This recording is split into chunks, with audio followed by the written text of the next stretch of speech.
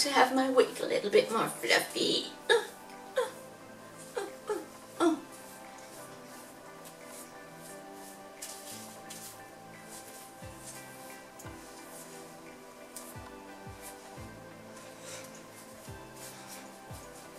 Hello my cutiests of all cutienesses! Today we're gonna have a serious talk about makeup brushes.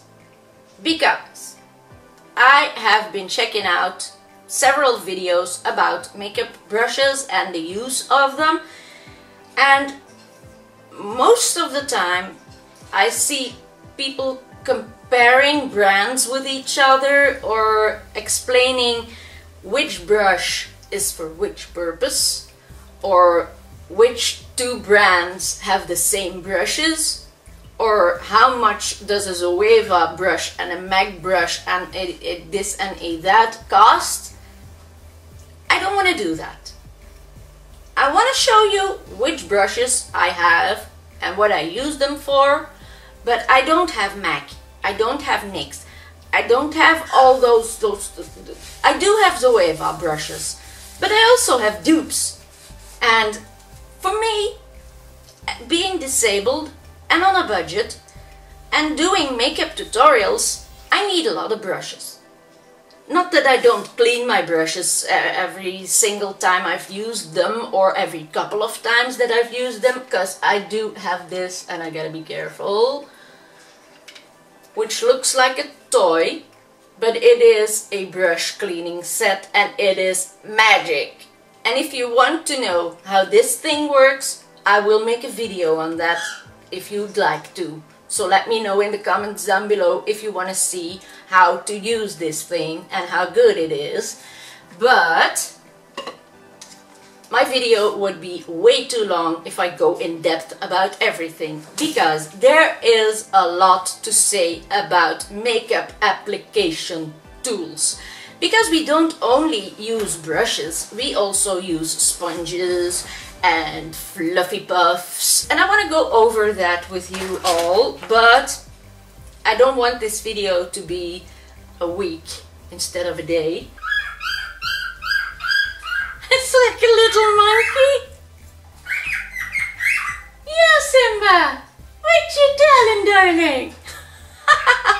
I have got here a brush set which is ideal for a makeup starter, a makeup newie, a makeup virgin, whatever you want to call it.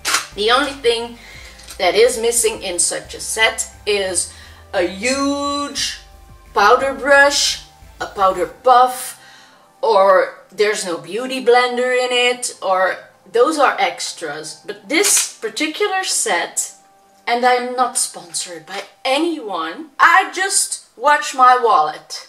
That's all I gotta watch. As most of you or all of you know, I'm disabled, I don't get a lot of money in, and I love fashion, and I wear wigs because I almost have no hair, I do nails because I almost have no nails, and I gotta talk loud because my bird doesn't want to shut up. He's gonna do the video in my place. These are the brushes that I...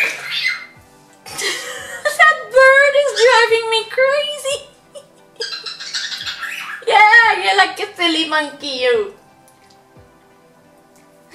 So, what you do when you're gonna start doing your makeup is moisturize. Now, I, with myself, bump it in my hands, rub it and put it on. Most of the time I do the same with my face primer. But if you want to use a brush or to apply your foundation, this is a foundation appliement brush. This type of brush is flat, it's cut, it's got a nice hairdo.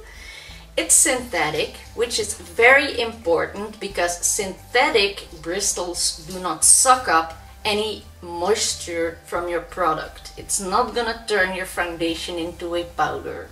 The consistency won't change. If you were to apply your foundation with a real hair brush, it is going to suck out specifically oils and the most needed products that are in your foundation. So use a synthetic flat applyment brush. And I have got one here that I have loved very much. As you can see, this is the brush that I always used. Is it obvious that he has had his best days, but he's still so good? I even had thought about putting plastic tape around it. But why? I have got these in a set. And this set, all these brushes together, many of them are double-ended, so you get doubles. €1.70 and €1 sending costs. This brush by Real Techniques costs 10 times more than that complete set. People, makeup gurus, I know that you're sponsored. I know that you get things for free to show and to make people buy it, and I understand that completely, but we can't afford it. I cannot buy the Mac 220 whatever, or the only thing I ever bought is a couple of Real Techniques brushes and 2 small Zoeva sets. That's all that I really bought from a brand. And 1 beauty blender. Where am I gonna put them? Oh, I know. I got a box. I got a box. An empty box. Okay, stop being an idiot. If you have applied your foundation with this, I use this one. It is rounded, it's sturdy, it's got a nice density, but this one still has movement. And I know all other people that I have seen in special brush videos say the more dense the better, because the product is not gonna crawl into the bristles. Well, I don't agree. I'm sorry, I do not agree. One of the things that I experienced that are oval brushes. I've got several types because it was such a hype back then, and I have tried different types. What do these and these and these have is, like people say, because this one even has a hole in the middle where you can put in your foundation to then apply it. So what you do is put your foundation inside the bristles. That's not logic. These type of brushes are recommended by many people, but instead of having to use less product, I find it to be the opposite. Because if I try to clean out these brushes, and these have been washed, deep cleansed, I've done everything I can to get inside the brush to get the foundation out, and look together with me, you can see how deep the foundation still is in there. It does have orange tips. Do notice the tips are orange, but where you see all the stuff going lower than where you normally have your orange tips, because I always use this side, so it's on that side that you see it, the product is in there and it's not coming out. Not today, not tomorrow, not ever. So these are, if you ask me, even with disinfective alcohol and everything I can put on it, not hygienic. I'm not a fan. Give me this. Or what a very, very good alternative is these. I love too. And this one is by Real Techniques, and it's also more round. You've got those real flat ones. They have a flat side like this, but they are more like a trumpet. I don't have that big trumpet one, but what I wanted to say was this shape. It is perfect to buff in foundation, and so is this one. Love them. Very nice density, not over the top. You can clean them to the bottom, and they do the trick very well, and they don't leave stripes or strokes, and the expensive ones do. Often they do. This one, if I use it, and it's the perfect brush if you use a beauty blender afterwards, because this one leaves strokes, which the oval brushes don't. Now, you don't get such a dense one in that very cheap palette. So the best brushes are coming on later in this palette, but this palette, I'm saying a palette, it's a set, sorry. This set was also very cheap, and it's also coming from wish.com, where I almost buy everything, because where I live, it's not the end of civilization, but we don't have Sephora's, we don't have MAC stores or anything here. I don't even know a real makeup store nearby. I cannot walk through a town and go into a store and sniffle around, or I just can't. I don't have wheels under me, but my legs don't carry me that far either. I will end up in a wheelchair, so what? It's just a thought popping up in my mind here. Buy the set, and let's say you spend €4 or 3 extra euro on the thick ones from this set. Because if you buy one big fluffy brush and a makeup sponge along with it, you've got everything. You can buy every single brush and applicating tool, let's say for €15. I keep on blabbering about prices and stuff.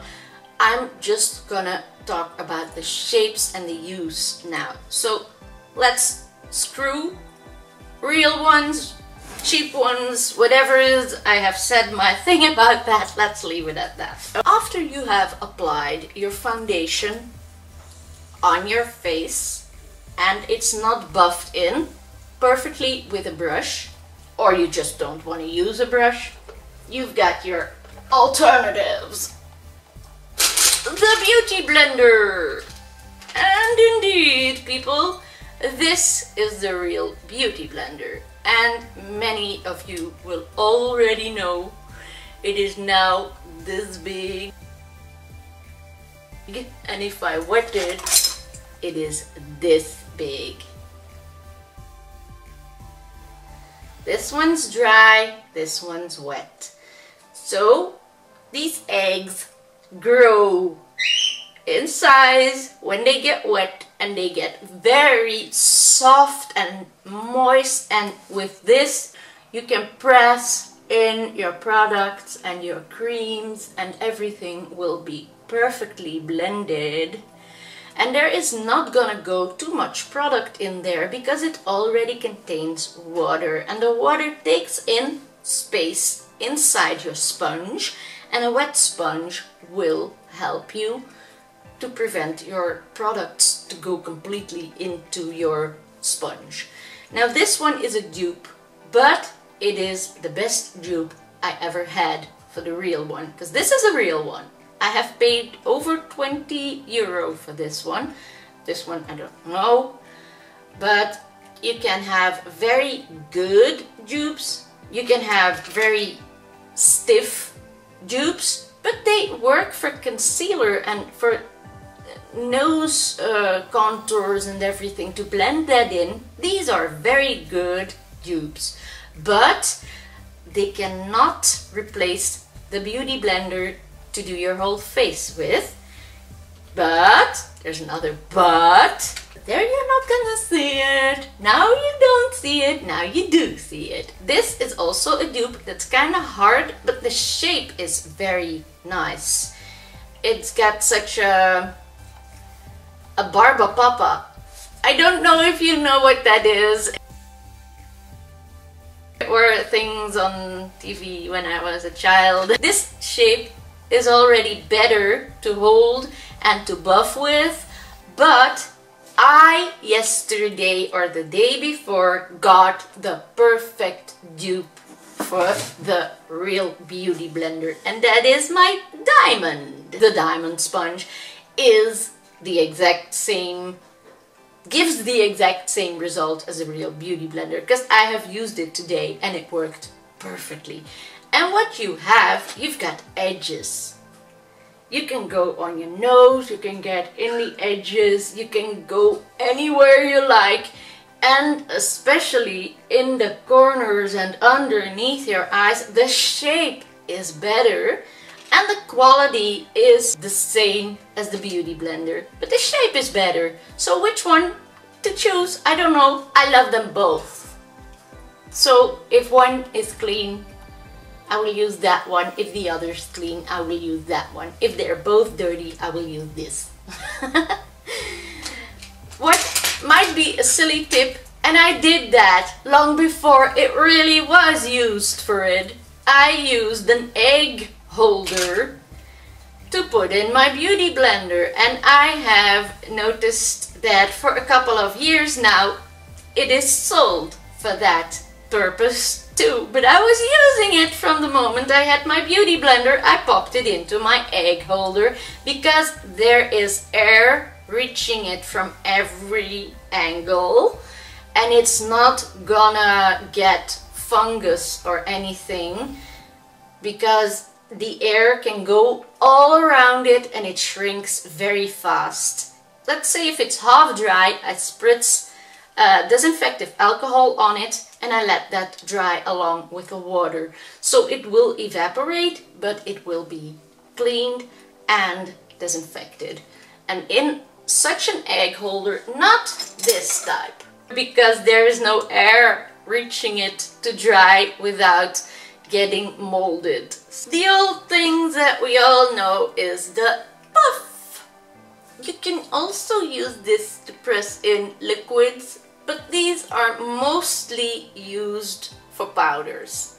These sponges are like a flower or in a shape. They are stuck together, so you pull them off, you got your triangle. These are perfect for one-time use or for face paint, but I prefer these to use on a friend or so. If I do somebody else's makeup, you always have a clean sponge, you throw it away or you give it to that person and you're always working hygienically. For the liquids, I got one extra example. If you ask me, it's pure shit. It's crap.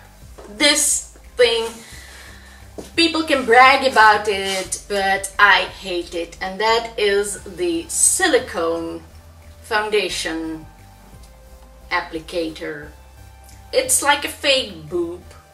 You put your product on there and you apply it to your face.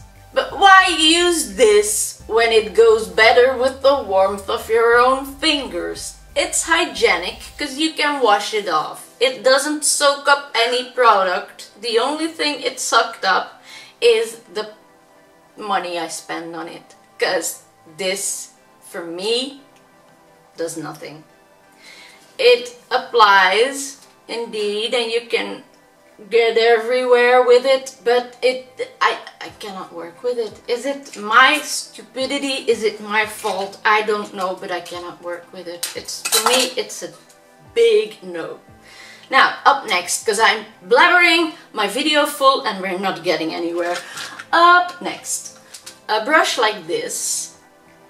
These and these are all brushes that you can use to apply your concealer.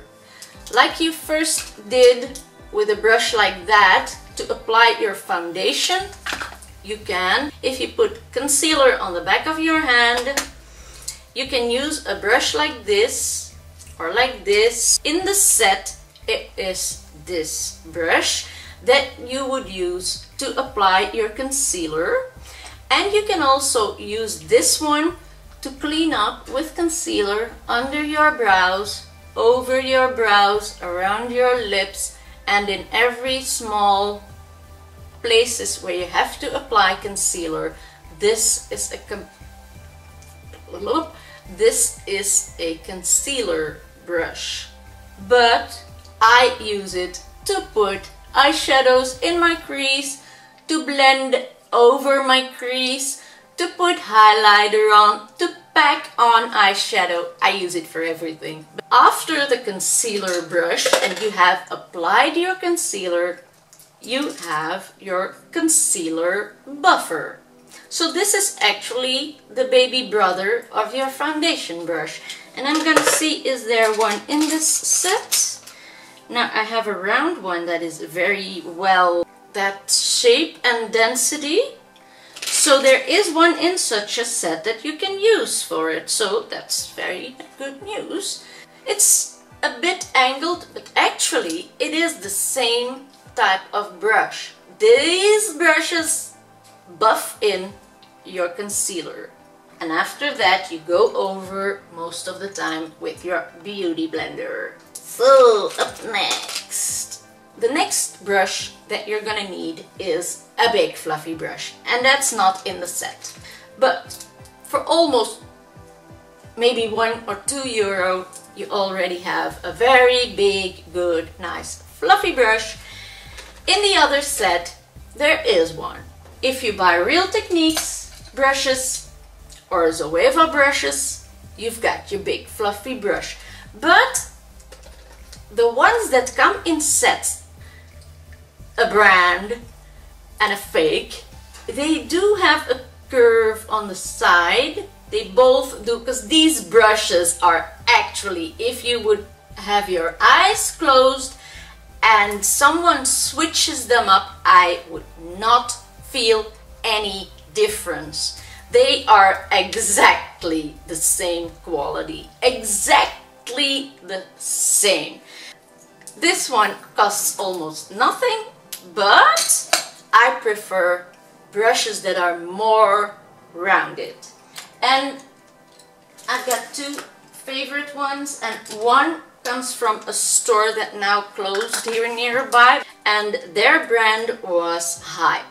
So this one is from Hype, but this, people, it doesn't have a name, but this type of brush to put on your face powder or to go over with translucent powder, this is a dream.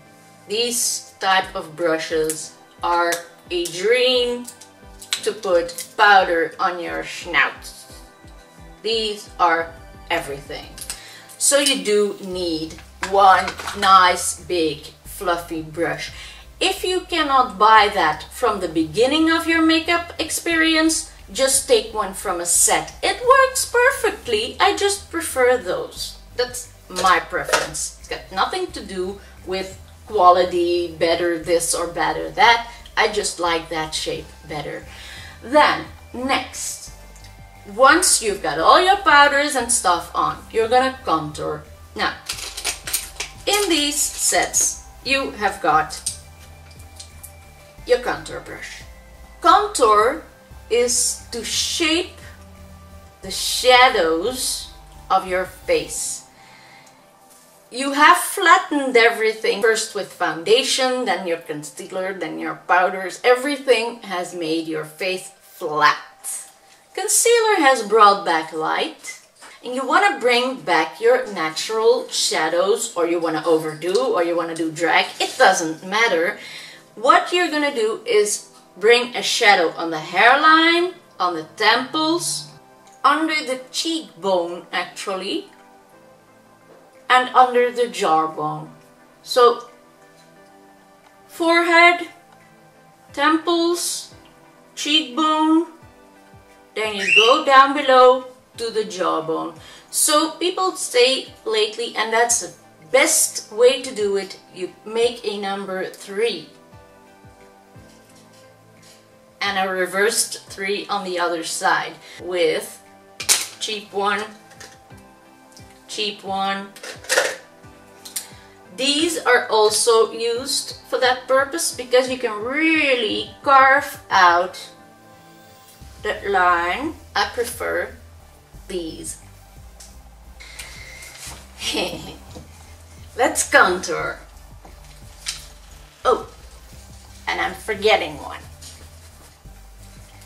If you buy Hoola bronzer, this applicator comes with it. So this is what you get with the real Hoola bronzer. This, but specifically to shape here. So if you see the shape of this, it is logical that these brushes are also used for this purpose. But I don't like either of them. I prefer them, as I said, more a flat, but rounded off and sliced brush that nicely, softly goes in there. And if you want to work your way up, you turn your brush around, so you carve your line like this, and then you can turn it around to go in that shape of your cheek, and then you work your way up and down. This is my perfect shape, and this one is the Zoeva one. So this is from that set, and this is from Zoeva, and actually they are also the same density, the same quality. So this shape of brush is my personal favorite, but from the cheap set, these are magnificent too. This is a real contour brush that is more dense, which I had bought in the beginning because I was holding on to that shape that we learned to use when the Hoola bronzer started to hype up. This is a real contour brush. I don't like it. Now, this one I bought from a brand. This one is by NARS. And it is actually a very small brush. You can see through this. Hello. There is a small, very dense brush in between, a real stitched holder, and this one is by NARS. Now I must say this one, and you might see it, has been well loved. This is so easy. If you just see, wham, bam, just feathering a little bit, whoop, whoop, whoop, whoop, and you're ready. This one was worth its money. I admit it, if a brand is very good too. It's so handy, it doesn't take in much space because you can fit it everywhere because it's so flat, but the shape and the density is wonderful. But then again, ta-da-ta-ta! The huge fan brush. I am a huge fan of the big fan brush.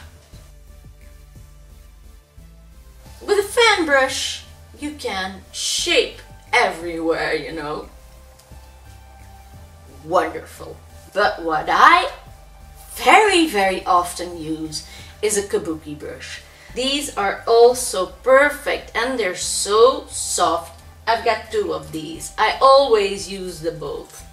This one I even had to tape back together because the rope was coming loose, and there is a plastic still inside. This one I use for contouring or bronzing, and this one I use for blush. These are magnificent. I love these brushes. That's why I have two, because I always use them for the both. I bought me this. This is wonderful. This is so soft. It contours and bronzes so easily. And this one for the nose contour, it is so easy. For the lower lip shade, this is actually my most used brush. You can see that in my videos. Then, moving on to blush. I already showed you that kabuki brush. This one is like a Real Techniques, but it's a dupe. But it is and there's still product in. You will see me use this one for a blush. Actually, most of the time I will use this one. But in the sets, like in this set, you've got your big fluffy one and you got a smaller one which you can use for blush. In the normal sets, there's almost all the time a real angled blush brush, because it's got the shape of where your blush has to come. It makes it very easy for people who are new to makeup. If you put that onto your cheekbone, you can just follow that shape and you've got your blush. Of course, if you want to do the apples of your cheeks, you just come more forward. But if you follow this line along with the brush, your blush will be always in its perfect place. By Zoevra, you have this one. So if it's an expensive set or a cheap set, most sets have these angled blush brushes. This set has got an angled one, but it's not for blush. It is too dense to use for blush. It's more like foundation brush. This, and this are all types of blush brushes, and they are all good. I prefer actually the big, it's almost like a tulip brush, the big fella. I prefer this. Now we are coming to highlights. For highlighter, I almost all the time use this, and it's brandless, but I bought it specially separately because I've got this one from a set and it feels like real plastic hairs, while these are real hair. That is hard and it just doesn't work for me. For a powder, I prefer a real hair brush. Like this hair brush has got the same bristles as this one. The hair is exactly the same. These are so soft and fluffy, while these are, you can hear it. Now I'm gonna do it just as hard. And in this cheap set, even softer. So for your, oh, it feels like heaven on my cheek. This one is so soft. So take a very, very soft, fluffy brush to do a highlight.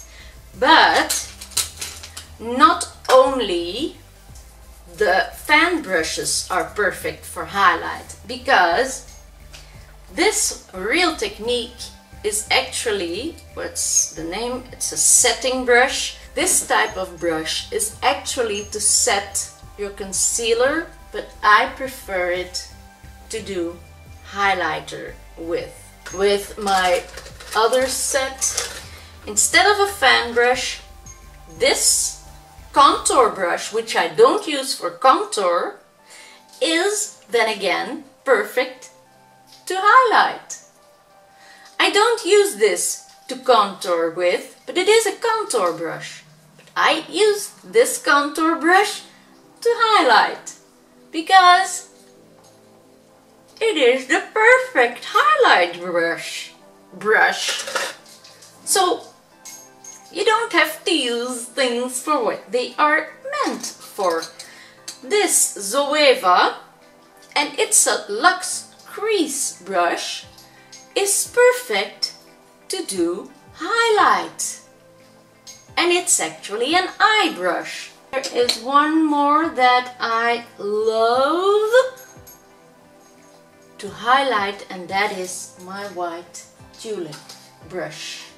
This was my first real tulip brush. I bought it specially to highlight with their flat side.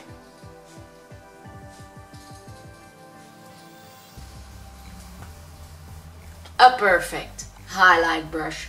But now recently you have this domed shape or whatever they name it, and it is more pointed and it is super fluffy, while this one is dense.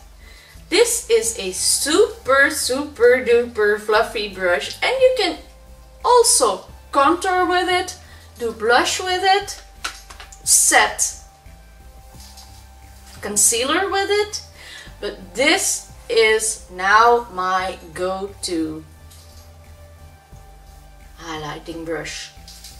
So I now use this or my favorite fan brush, and I think that my favorite fan brush is gonna have to move sometimes for this one, because this one is even softer, but this is heaven on a highlight. And I've got different highlighters, so it's a privilege to have different types of brushes because I can use them for different colors and I don't have to wash them all the time. Now, one little thing that I didn't mention with foundations, that is a stippling brush. Now, a stippling brush has got two types of hairs. It's got short hairs and it's got long hairs. Now this one is a Real Technique style stippling brush, and as you see I can push aside the long hairs and you've got its real hair. You've got the small short ones in black, and the other ones were kind of beigey white. What this does is if you put foundation on the back of your hand and you take your product, it is only gonna be taken up by the long, thin hairs. You can stipple it on, and what it's gonna do, it's gonna either apply with the tips, but the density changes where you get your double hairs. So it doubles in density. So if you put on foundation, and I'm going to show it on my hand, if you put on foundation, you stipple on your product and then you can buff it in. So it's a double use of brush. And it's actually for a liquid, for foundation.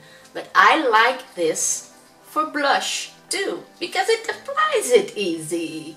Again, preference. Using things for not what they're for, okay? So, now actually our face is done. So what you can use now is a setting spray, and what a setting spray does is melt all your powders and products together. So you've got your foundation. On top of your foundation you have your powder, your face powder. You've got your contour and maybe even a bronzer. You've got your blush and you got your highlighter, and you've got normally also your eye makeup. Now a setting spray kinda melts the powders a little bit, and it's gonna make it one surface. It would be as if you take all different types of paint and you can layer it with different brushes, or you can layer it and then blend it with a sponge and you will have a fade, like a rainbow fade. That's what a setting spray does. And now I think I have blabbered enough for this big brushes part. So I really want to thank you all for your patience and for listening to my blabbering all the day. Okay, I really want to thank you for watching this video with me. If you're not subscribed to my channel yet, please do so. Leave some nice comments down below. Give me some thumbs up. Ring the notification bell to know whenever I load a new video. And for me, there's as always just one thing left to say, and that is my love for makeup is spread all over to you, and I really hope to see you again soon in one of my coming videos. So for now, bye bye. Sure hope you got that. And that too. And I will see you again in part 2 of my brush explanation, makeup application tools video, because I'm gonna show you what small brushes are for. See you then!